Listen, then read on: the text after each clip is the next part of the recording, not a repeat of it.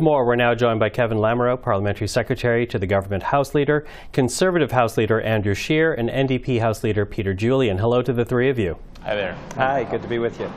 Mr. Scheer, I'm going to ask you to start us out here because Anthony Rota obviously has resigned, and it does follow that meeting with leadership around the noon hour.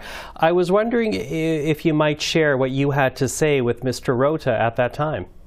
Well, you know, it was pretty straightforward. By the time of the meeting, all four party leaders had indicated what they thought should happen. We wanted to have the opportunity to sit directly with the Speaker and share that. It's a tough day for Parliament and parliamentarians. It's been a difficult few days.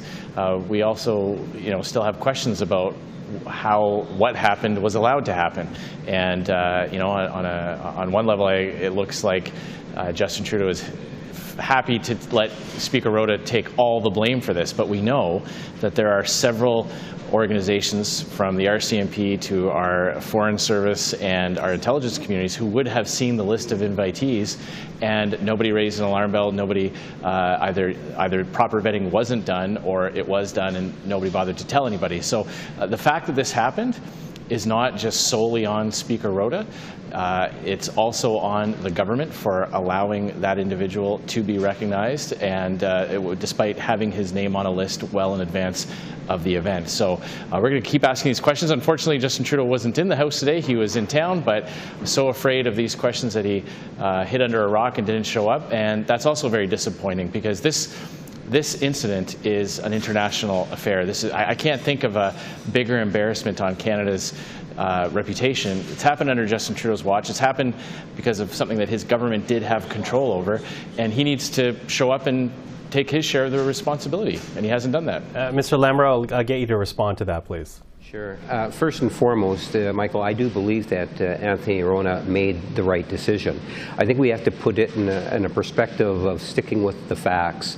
At the end of the day, a lot of people were hurt by this. It touched the lives of people in our Jewish community, Canadians as a whole, parliamentarians. Absolutely no one knew that this particular individual was in the Speaker's gallery. The Speaker invited the individual to come to the gallery. The Speaker then acknowledged the individual. And it wasn't only until well after the fact that it was established.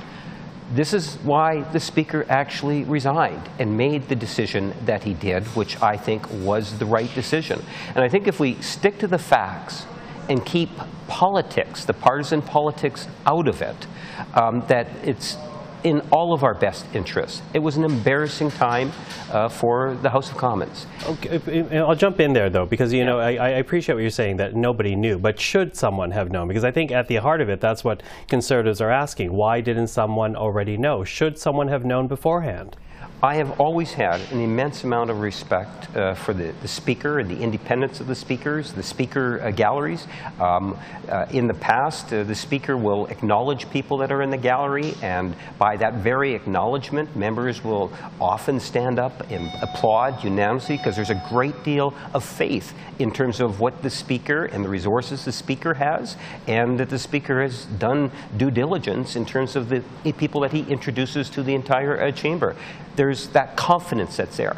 And I think that confidence was broken. And a lot of people were hurt as a direct result. And that's why I believe what Mr. Rota decided today in terms of resigning was the right thing to do. Mr. Julian, what's your take? Is Anthony Rota taking too much of the blame here? The NDP was the first to call for his resignation, and I did that with a heavy heart.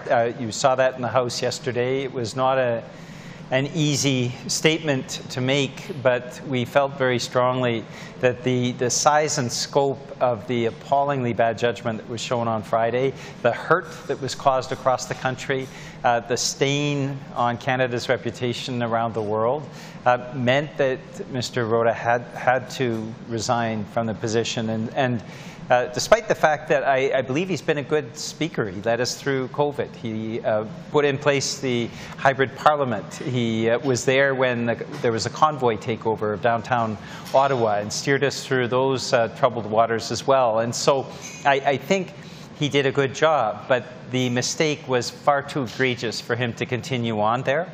And I believe him stepping down is a first step of what needs to be taken, the many steps that need to be taken for reconciliation on this.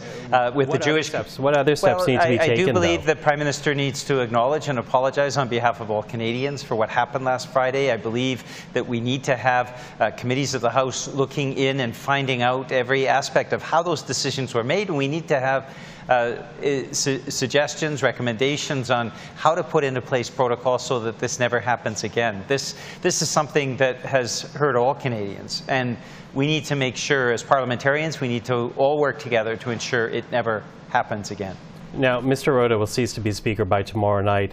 Will there be a vote for a new Speaker on Thursday, or will the House have to suspend business for a time in order to allow that to happen? I'm wondering about the conversations you're having there, Mr. Scheer.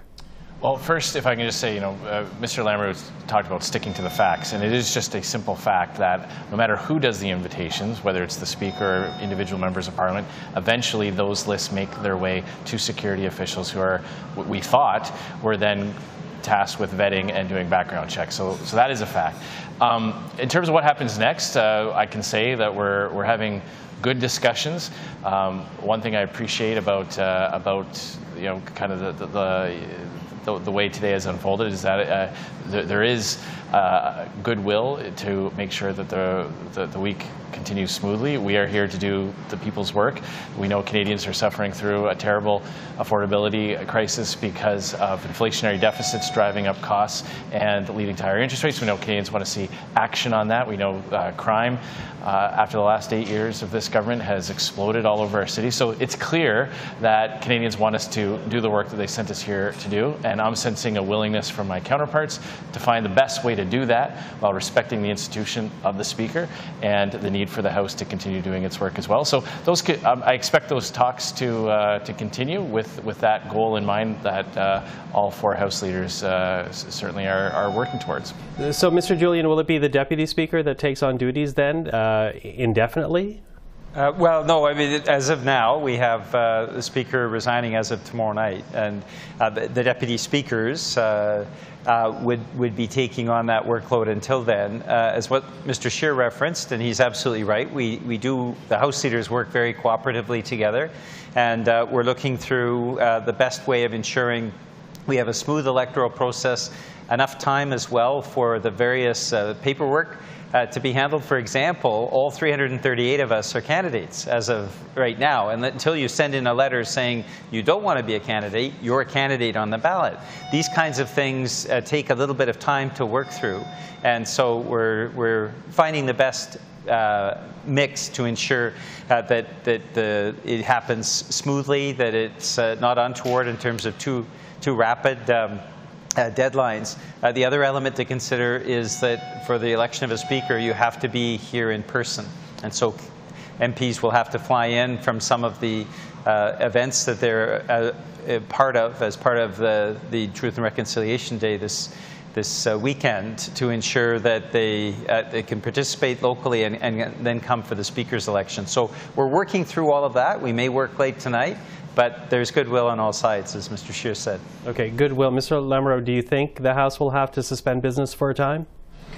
I think the desire from all parties in the House is that we continue to sit, and as has been pointed out, debate important legislation. I just left the chamber just minutes ago where we're talking about issues such as inflation, housing, and the crisis or the situation where we're trying to support Canadians. So there's a lot that's there for us to be doing in terms of the House business. And the will seems to be there to continue, and as much as possible make sure that we follow the proper process in terms of getting a new Speaker in place and providing those individuals that might be entertaining the thought of running for Speaker the opportunity to make their cases, with the idea of using the preferential ballot hopefully sometime in the next week.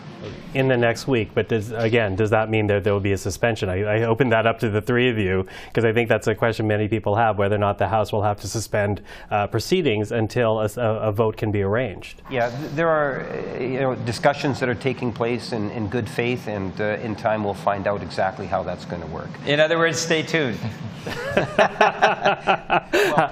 How dare you quote me to me, Peter Julian? But we are staying tuned and we're watching. So thank you for that, Mr. Lamoureux, Mr. Scheer, Mr. Julian. Have a good evening. Thank you. Thank you. Thank you.